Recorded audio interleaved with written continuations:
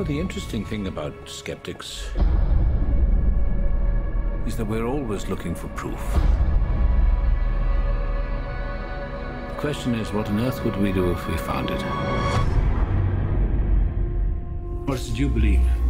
I believe that people prefer to lie to themselves than face the truth.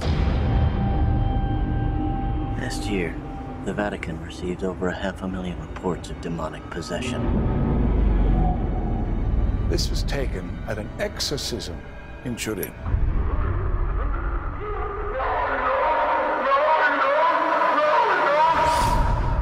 It's not the devil.